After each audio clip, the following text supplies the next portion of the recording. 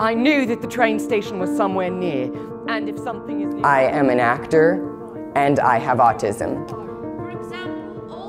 It's really hard for people with any disability to get a large role in a professional theater.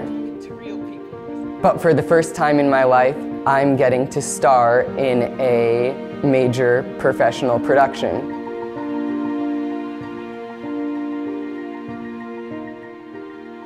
Use those words, Christopher! You said it on September 12th last year at first break.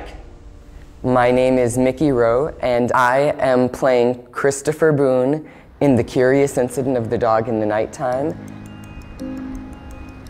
The Curious Incident of the Dog of the Nighttime is about a boy who has autism and his adventure that flips his world upside down. Pull myself together and I hit him. I am the first autistic actor to play Christopher Boone, and I am surprisingly one of the first autistic actors to play any autistic character anywhere.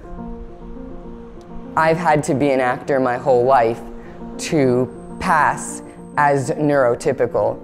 So being an actor comes so naturally to me. I use scripting in my daily life.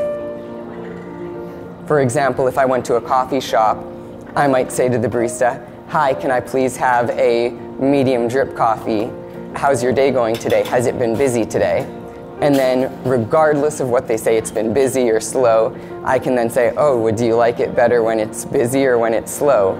So that way I can kind of script my life so I don't have to deal with social interactions. Thank you so much. Have a great rest of your day. All right, son. You keep it. In rehearsal is my happy spot because You have any family? I have the lines, I'm playing a character, everyone else is playing a role, be it another character in the play or director. Frank, we have to stop there and take 5, you guys. During 5-minute breaks or 10-minute breaks or lunch breaks is when you feel less comfortable. You don't have a specific role during that time, which makes it confusing for someone on the spectrum.